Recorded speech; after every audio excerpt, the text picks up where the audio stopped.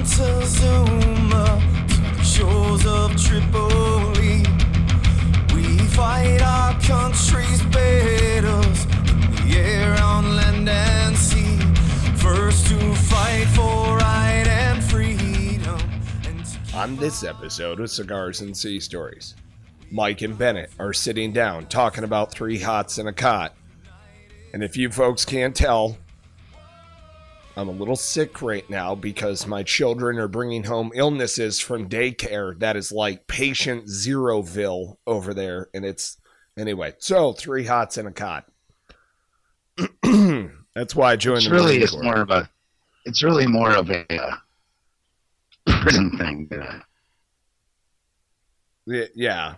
I mean, yeah. Because, well, in the Marine Corps, we don't get, I mean, like, we were talking about this earlier. We only get 2 MREs is what you essentially rate, right? And then potentially you'll get hot chow, maybe, in the evening. But you rate, like, 1 DOS chow is 2 MREs per day in a given scenario. Right. It's a little bit worse than prison, I'm just saying. What do you think? Yeah. I agree. I mean, I remember, of course, when you're out in the field doing dumb shit, you have to go out with the mentality they get MREs. Right. And half the time, let's be honest, bro, you don't eat half of what's in an MRE necessarily. Unless shit's real. Unless you're all fucked up. Right? Oh, because unless you need the fucking calories, you are field stripping the shit out of your MRE and you're leaving half the shit behind. Right? Because wants that shit. But in freaking dire times, you're eating that whole motherfucker. Oh, for sure. Yeah, for sure. I mean, there were numerous times out in 29 Palms where I was just like, yeah, I'm going to eat all this motherfucker. Not because I was going to, die or anything, just because we were going to be out there forever. Or what feels like forever. Because... yeah. But, the Miranda have, sorry, you're breaking up there on Skype a little bit. So either, the Marine Army...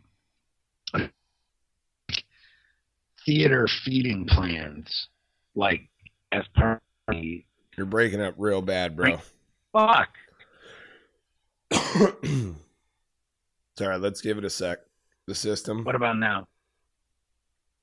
How about now? Keep going. All right. So, Marine Corps regulations as well as Army, they have theater feeding plans.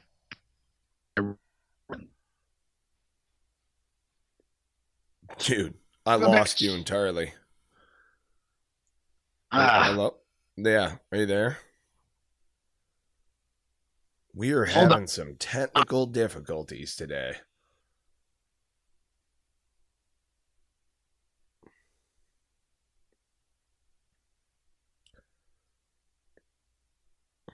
Still trying to get them. Yeah, I'm here, but hold on. Okay.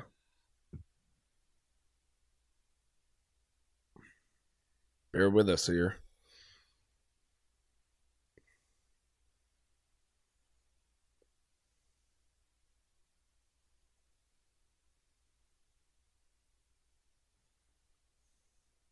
Call dropped.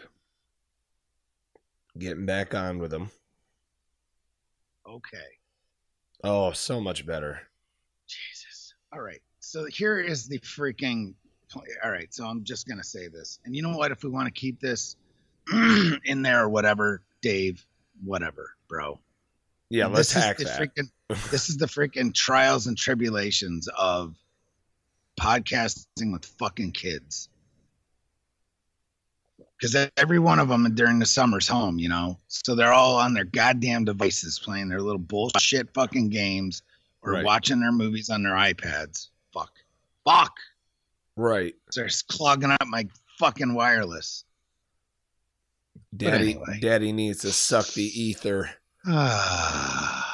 Woosah. So getting back into it, you were talking about how the Marine Corps and the Army have a theater plan, right?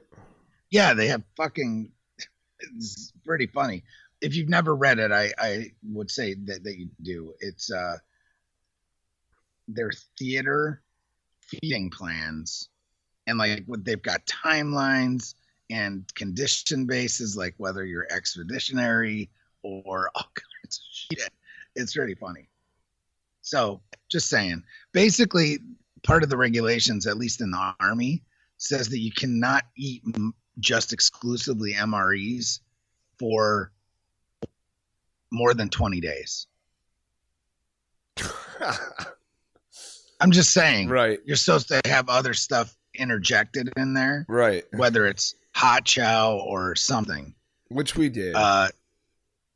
But so 20 days, and then maybe you replace like one meal, for I think like literally like a 9 or 10 day period. You've got to have at least like one hot meal, but then you can go back to like MREs for another like 10 or 12 days or some bullshit. So pretty funny. It makes me laugh because, God, eating MREs for more than 20 days, bro, you might fucking shoot yourself. I mean, there's a lot of people that have done it, I'm sure. Oh yeah. But and what they considered hot chow, you'd rather probably eat a fucking MRE. Right. I know. I swear to God, I'm ruined. I cannot. Mermites. You know what I'm talking about. Oh yeah, for sure. But not mermites. Actually, it's the like T-rats. So the gigantic. Here, let's put it in a steamer. Yeah. And it's all in a big fucking can, and then they unpeel the can, and that's considered hot chow. What the fuck is the difference between that and an MRE?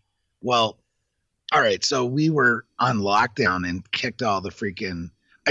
Let me put it this way: I can never eat chicken cacciatore again. It makes me sick if I smell it. Right.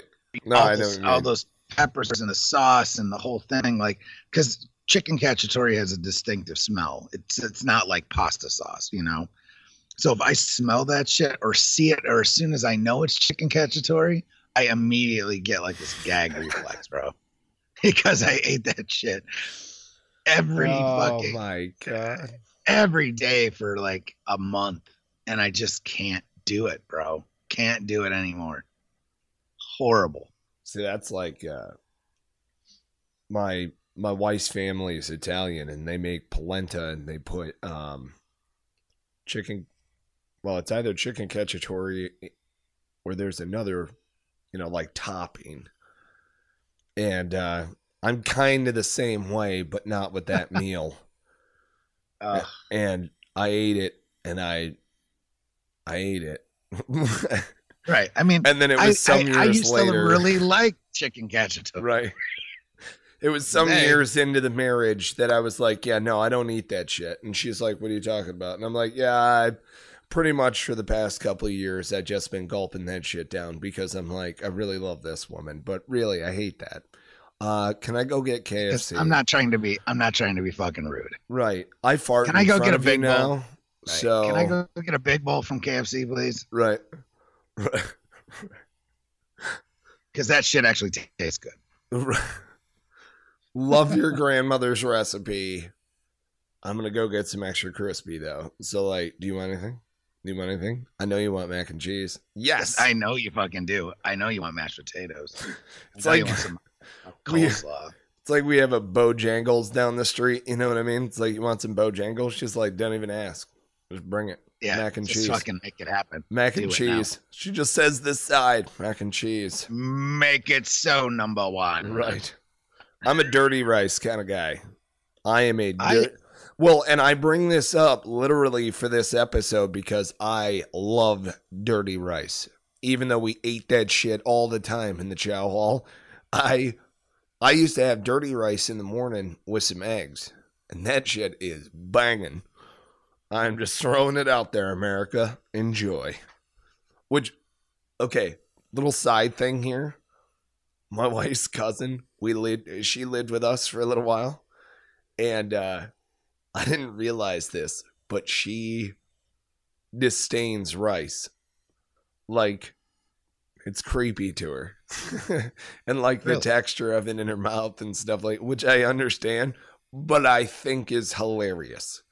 Like, don't tell me that you don't like feet. I'm going to throw my dirty socks at you. You know what I mean? Like, I'm that dude. I'm that kid. Right. Met a lady who didn't like cotton balls one time. Just freaked her out, threw cotton balls on her just to see what happened. Don't tell me that shit. You know what I mean? I do. Anyway, so rice, dirty rice, delicious, even if it is a tea. So I made some badass rice last night here at home. Nice medium grained fucking rice with I add like a can of tomatoes and a can of succotash.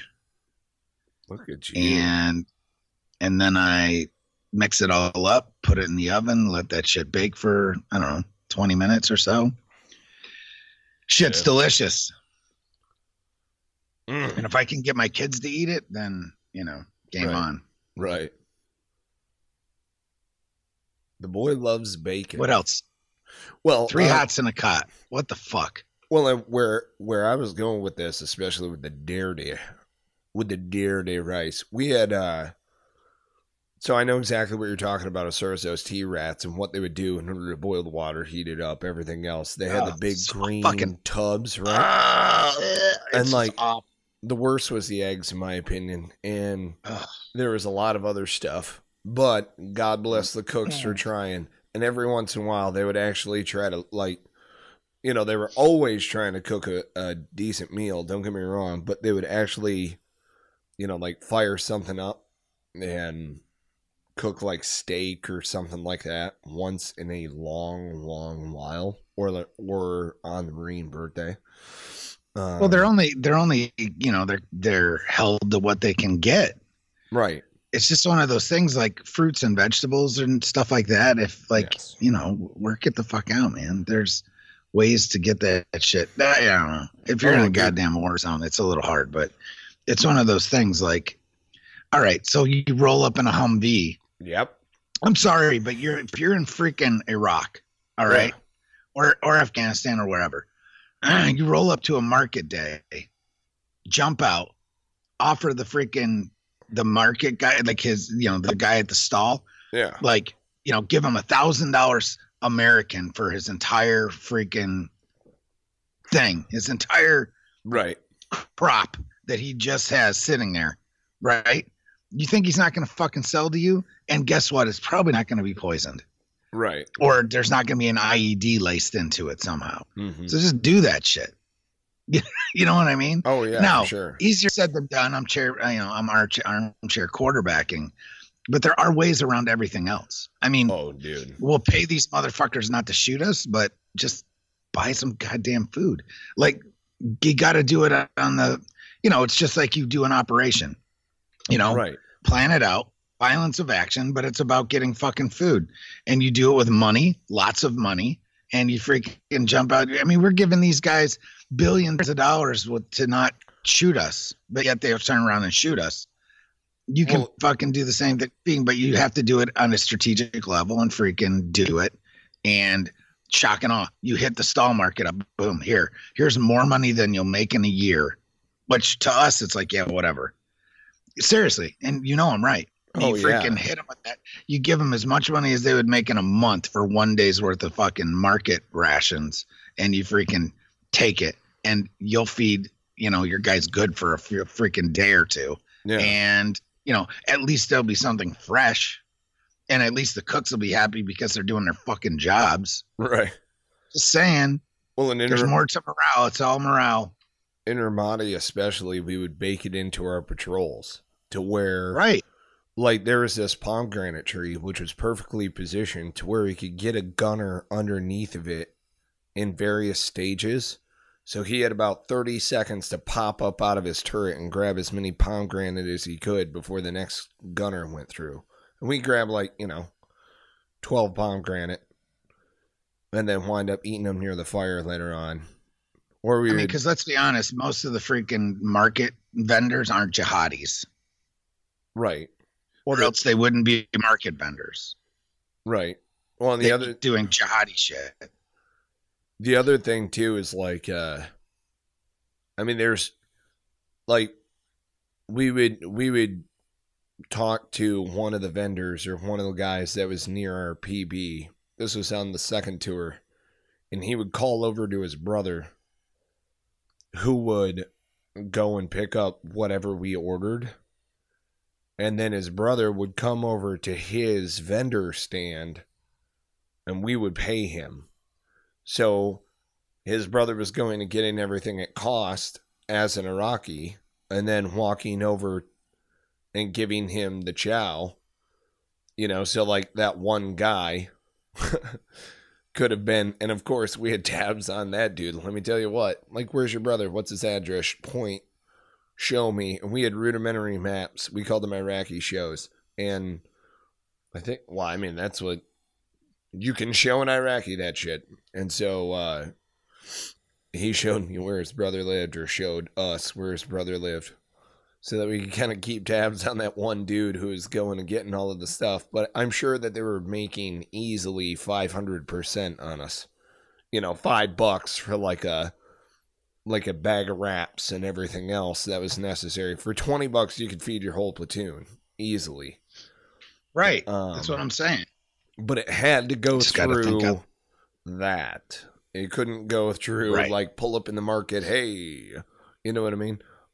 Sometimes we did that. Sometimes for show we would do that. We would also get all sorts of stuff like sodas that we couldn't get on base. Yeah. Yeah, we would run down to there's like a convenience store down the street. Yeah. And literally buy like Coke right off the market or whatever, you know, right off the economy. And we weren't supposed to do that shit, but you know what? Come on. Well, that was. I'll tell you what, that fucking guy hooked us the fuck up all the time. He was like, oh, you know, he was happy as fuck to see us. You know, it's like, it was whatever. I don't know. I mean, yes, if I don't know. That was something. It's just one of those things, man. It's sometimes you just got to do shit. Well, and that was something where it was like, it was totally acceptable, and it was something that we needed to do because we were actually monitoring. You know, in a counterinsurgency, you're monitoring the overall population. We would go in and we would buy all sorts of shit. We would buy all sorts of shit. And they're like, what, you know, souvenir for your wife or something like that? Like, oh, yeah. But what we were doing, dude, we could buy cell phones. We could go and, you know, you're doing all of these other searches and stuff. You find a box of washing machine timers at a guy's cell phone shop. Yeah. I'm thinking about pistol whipping you to death. I mean, seriously, what the fuck do you think that is for? Right. You know, duh. And he's like, nah, Muzian. Like, oh, yeah, it's going to be real Muzian, motherfucker. You know what I mean? Like, because guess what? There's about 3 washing machines in this whole goddamn city. Right. And you've got fucking 12 timers sitting in your showcase. Right. Motherfucker. And not only that, it's in your goddamn cell phone shop, you dumbass. Like, those are the that and an explosive. What are you, the fucking right? Are you the Maytag man, motherfucker? Oh, Jesus Christ. All of a sudden, you know. Right.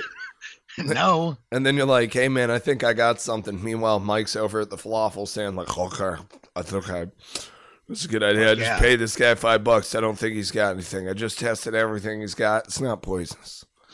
Great. Just suck down. I just sucked down a falafel with a fucking wrap. Good work, Bennett. Can I get that name with you? Let's get a V. that fucking Let's get a V. Let's get a V on it. Let's get a V. We're in combat. I mean, you got like tzatziki sauce running down your right. You got cucumber sauce fucking everywhere. What are you doing? I was searching the vendors. Shit. They don't call it tzatziki there, but I don't remember what they call it in. They call it tzatziki in obviously Greece, but they have cucumber sauce all over the motherfucking the bed and the Middle East. But I don't know what they call it in each country, so I just fucking call it tzatziki because at least we know what the fuck we're talking I about. knew exactly what you meant because that's what goes on that stuff. Cucumber sauce. Who the fuck doesn't know that? God damn it. Delicious. That shit is so fucking good, bro. It really is. It's so, you might be fat if tzatziki sauce becomes a beverage. Bennett's like downing honey tzatziki sauce. It's And fucking brown gravy. He's like, I'll drink sriracha from the bottle. Fucking yum sauce. Yum sauce is good shit, bro. Dude, we had yum sauce, but we were eating with the Afghans, and so we were like, how the fuck are we gonna do this? And so so I took the top off the sriracha and put it on the yum sauce, and then just like scooped it in my mouth and then squirted yum sauce in there. And I'm like, yeah, that works. That's little spicy mayo freaking helps anything. That's delish. Oh shit. Hell That's yeah. fucking fun. Yeah. Brown gravy. You might be fat if brown gravy becomes a beverage. Right. Fuck. I think I can put brown gravy on everything. Anything. You're ruining your life. You're ruining. Fuck. Have you seen that video on the internet? Yes. Oh yes. my god, dude. Oh, big old gravy. So there's a thing. All right. So the home of Fort Drum, Watertown, New York. There is a place. God, what's it called? I want to say it was called Moe's Place or something like that. It's a diner, right? Mm-hmm. And because let's see, when I got back from Egypt in 2002, I basically bounced. Like I was a bouncer. That's what I mean by bounce. I bounced at a whole bunch of different bars in Watertown and up in Alexandria Bay, up on the Canadian border, right? Mm-hmm. And every night, Moe's Place was like 2 blocks from my house in Watertown. So almost every night after we do that, we'd have a couple beers and then I'd drive home and I'd stop at Moe's, and they had this thing. It's it's one of those places that makes garbage plates, right? Oh, and yeah. Most people know what a garbage plate is, but I didn't want the whole garbage plate. I just wanted a giant fucking plate of mac salad, right? Right. But then they would put brown gravy on it. Oh my god. So it's pure tea, like, and I wasn't smoking weed. So it just tasted good, bro. You know how like you'll eat some weird shit, but fucking man, mac salad with brown gravy. Don't knock it till you try it. Definitely ain't eating out of a fucking mermite. So, saying. Oh my god, that is fantastic. It's everyone's got their little fucking quirky shit, but that shit was fucking good, bro. Oh, for sure. It's one of those accidents. It's one of those accidents you find when they're making a garbage plate. Because you could get like baked beans and all kinds of crazy ass shit. But a little brown gravy slipped onto the mac salad, and you try it and you go, "Oh fuck, that's fucking good. That's fucking good." I am dying. Oh. Well. Oh my god. Well, we're almost through 3 hots and a cot. God. Yeah, man. On to the cot, because I was looking through pictures the other day, and I stumbled across some just like messed up water damage photos, and one of them was a picture from my rack in Ramadi on the first tour. And I was like, damn, dude, that looks like pretty hooked up. As far as like, I remember that being kind of a comfy spot, Right. Even though you're in Ramadi, it's kind of like, whatever, man, I'm warm and snuggly in my bed, because it was a winter deployment. So, I mean, it was cold in there at times. Right. But then I was going through our media on the back end, remembering having like food poisoning or fucking dysentery in Kajaki, and I'm laid out in green on green with fucking bare feet on like a green pole cot, absolutely hating life, which I was sweating balls in this picture, just like sweating. And then not but 5 minutes later, I was in all of my sleeping system, like including the bivy sack, like the black, the green. I was freezing. And then I would unzip it and I was sweating balls. And then, oh man, it was bad. And Yeah, then, man. and we had Haji shitter. Hello. That's the fucking worst. Just like, oh, ha, this is going to be bad. I got to grab my baby wipes for that one. You always grab the baby wipes, no matter what. Don't get me wrong. Holy hell. But, yeah. Yeah, those cots, man, those pole cots are awful. Let's be honest. Yeah. Well, I have a bunch of them. They're awful unless you're able to find or get that like 1.5-inch green mat that they actually make for them that you can lay across the top and then tie down to the corners. You know what I'm talking about? oh, yeah. Yeah, for Oh sure. yeah, babe. That actually, when you could sleep on that for a year, then they're done that. You know Right. what I'm saying? Right.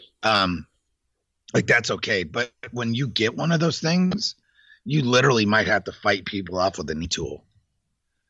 Just saying. Right, exactly. Well, If they don't just hand them out to everybody, and not I mean, sometimes they do, but not all the time. So just saying.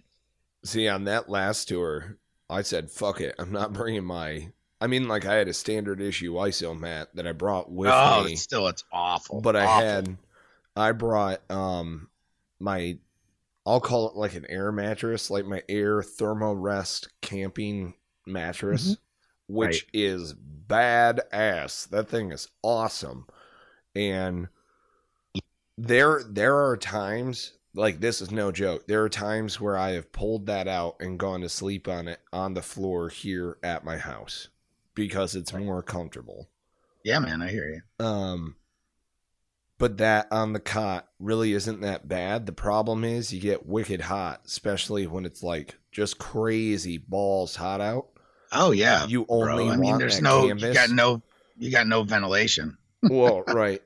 Exactly. And it's trying to keep you warm. That's the intent. So here's what I figured out, right? Because I'm 6'2". So sleeping on one of those cots is fucking miserable for me. No matter what, if I try to bend my knees, they're still on the metal. And then if I try to like throw my ankles over the end, you have that pull. So what I do is I set up the head of the cot, and then at the bottom, I kind of like take that pole and stretch it across, but underneath of the cross members. Yeah, you don't snap it in. Right. Right. And Or then, else it's gonna cut. You're gonna have your feet amputated because right. there's not gonna be any fucking circulation. Right. So then, I mean, it was just so balls hot that we would just lay, on our back. But there was a problem though. So I started sleeping kind of like on my stomach, but you don't know what to do with your arms, right? You can't put them around like over top. You have to kind of keep them underneath of you, which again, it's balls hot, so you don't want your arms underneath of you. So I kind of figured out with a couple of shirts, like a couple of skivvy shirts and a couple of old, like the travel pillows that I got. It was the coolest option. Plus I could wash the skivvy shirts, as pillowcases. But I would put it as like a triangle up near my face, and then I would sleep with my hands up there and try to blow my breath down near my chest. Now, there's two reasons for doing this. One is it was kind of sort of the most comfortable way to get in. But two, I got really sick of waking up with flies in my mouth all the time. Because I would wake up with like 3 or 4 flies like in my mouth, because you're just sweating into a cot all night. You have like you have 2 canteens that are next to you, and then maybe some Gatorade or whatever. But I mean, there's no AC or anything else like that. And just fly strips all over the place and stuff, but you got one or two rogues that are in flight at all times, and Right. They land on your tongue. And I'm like, you know what? I don't want that anymore. So I figured out that sleeping methodology and the other thing too is the sweat would pour down my chest and belly, and as I breathed, it would kind of like blow a little bit, you know what I mean? Like I was ACing myself a little bit. You know how when you're in Mop 4, right? You're walking around like a fucking moon man. You're in Mop 4 and you're sweating. And then you put your hands up in the air and all the sweat runs down your arms. Into your armpits, all the way down, all past your thighs. You're like, oh, that's so gross, but it feels so good. Oh, God. It's like 120 degrees outside, and they made you go Mop 4. You bastards. So. See, on the adverse or the converse side of that, you've got swimming in the fucking intercoastal waterway in February in North Carolina, and all you want to do is piss your fucking wetsuit to get warm. Oh, God. Just saying, hey, go from one extreme to the other. Good job, and it's Ricky always got Recon. to do with nasty fucking bodily fluid, baby.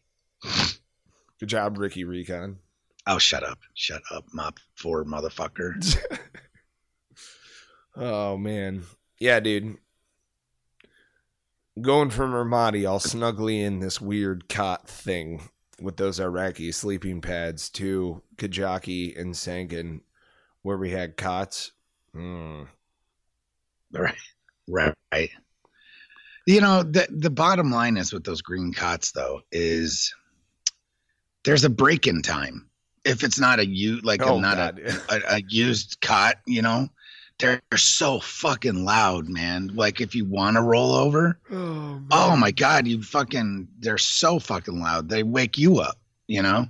So, you know, there's a good 2 to 3 month break-in time where you got to like, you know, after constant using the thing, it finally stops fucking squeaking. It's like those good pair of BDUs, the white ones, right? The white BDUs. There's a break-in time. Takes a while for them to get to feel like freaking pajama pants. Same thing with the fucking cot. So, just saying. Oh, yeah. No, I totally agree. I think it's hilarious, though, because I'm picturing Kuwait, which is like, you know, a shrink-wrapped Quonset hut, plywood floor, shit tons of cots, and everything's creaking. It sounded like a ship. Oh, fucking horrible. Oh, good God. Yep. 3 hots and a cot. It's the way Bosnia was, too. You know, the fucking plywood, just every squad's got a freaking room there. And you've got like 11 guys all sleeping on cots, and every time they roll over, it's like... Right. The only advantage there is that they made it so you could black out the windows because we work 24-hour ops, you know? Right. So you could go totally dark, which was badass. But the problem with that is you would sleep until, you know, whenever you're able. But it could be 3 p.m. You have no fucking idea. So if you've got a day or two off, you're like, it's like being in a casino. You have no fucking idea what time it is outside. Right. And where's the fucking exit to this place? Oh my God. And you come out and it's like you come out of like a cave of hibernation. Because you know what it's like, man. When you run, you know, operations for 24, 36 hours at a fucking click. Yeah. And then you actually get the chance to sleep, and you sleep like 12 fucking hours. Right. And then you wake up, it's like 3 p.m, and you haven't eaten it in like 2 days. You know, you're like, what the fuck? Stumbling and falling because there's actual sunlight, and just fucked up, man. So, whoa, those were the days. Those were the fucking days. And to say we actually miss it, what the fuck is wrong with us? It's because it was fun. We miss the idea of it. That's what it is. We wouldn't actually very rarely would you be like, okay, let's go. Let's do this. Like, I'm a 43-year-old man. Fuck you. I mean, it sounds cool. Like, but when it got real, I'd be like, yeah, I think I'm good. I'm beyond it. Totally beyond it. Yeah. So that's all I'm saying. I'm all mushy and fucking fat now, and mosquitoes don't break their teeth when they bite me anymore. They actually leave marks, and that shit hurts and itches. You don't want to live in a swamp anymore, huh? No, fuck no, bro. Oh, Fuck you.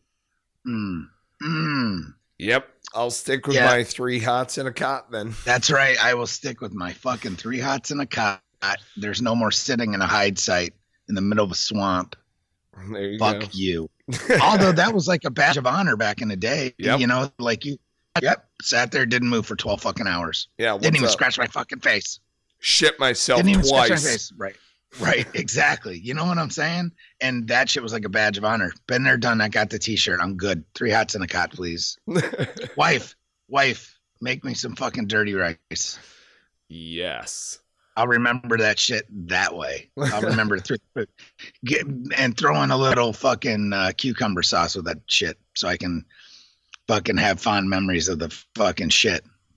But I'm good. And give me my purple to sleep on, because those mattresses, I wish we had an affiliate sponsorship with them. Those motherfuckers are badass. Just to let you know. Your purple. That's the brand. It's called Purple. If you don't know it, check it out. It's the best fucking thing I've ever owned in my entire life. All Just right, saying. then. You get all right, sweet. 3 hots and a cot. I'm sure you guys have your own stories. By all means, share them with us. Please check out the homepage over at Cigars and Sea Stories, where you can suggest a guest, you can recommend a friend, recommend to a friend. Cigars and Sea Stories. Hit us up on social media. We're always responding to people's messages on there. We really do appreciate your 5-star reviews. You guys are awesome. And we will continue with the back and forth. We have been doing a lot of work behind the scenes over here. And if you want to get signed up, you can do so.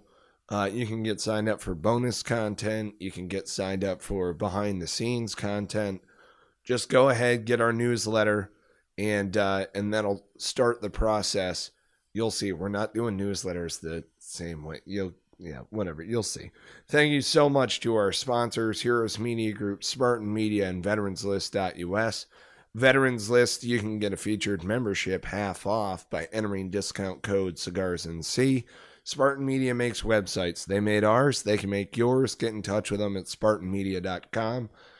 And Heroes Media Group. They are a network that we are a part of, and Adam Bird runs that, along with the Decision Hour and a lot of other shows. He's interviewed a lot of cool people, and you guys should totally check it out. So check out Heroes Media Group. Give them some feedback. Tell them what you think about the podcasts that are on there. It's cool. We dig it. So hope you guys are having a great day. We are going to hear a factoid or something useful, I hope, from Bennett here. I'm pretty sure it's not useful. What do you got? But all right. So everyone is now I'm sure for the veterans out here, they've eaten a lot more insects or spiders. But in the course of an average lifetime, you will, while sleeping, since this is episode specific, because Mike brought up his little fly fucking thing. Protein. In the course of an average lifetime, you will, while sleeping, eat 70 assorted insects and 10 spiders. I don't know how they came up with that fact or that stat, but I'm sure for veterans it's a lot more. They probably look, I'm just going to say it. Asia and Africa as continents throw off the curve. I'm going to say it. I'm going to say it. South America too. Yeah. They got folks running around with fucking loincloths on, bro. I'm just saying those folks are ingesting insects. Yeah. My house. Well, but this is saying in their sleep. Right. They sleep in fucking hammocks and open huts. There's no screens on that window. Don't knock hammocks. Those things are badass. Oh no, I hear you. I'm not knocking the hammock. I'm knocking the lack of screens on the windows. Just throwing it out there. Throwing it out there. That's a good factoid. That is a damn good factoid. 70 assorted insects and 10 spiders on average. I hope you folks start sleeping with a goddamn dental dam on. Maybe like what do you think? Somebody out there is going to freak out from this. We'll figure it out. We'll figure out some product. It's just sleep with the head net on. Oh man. Remember that fucking head net they used to issue us? I'll just sleep with my airsoft mask on. I'll look like Shredder from Ninja Turtles. It's fucking badass. I've got a skull on it. So So fucking badass. I painted it myself. That is why you listen to the end of the show. Thanks, guys. Thanks so much. And on that note, we cue the music. Our flag unfurled to every breeze, from dawn to setting sun.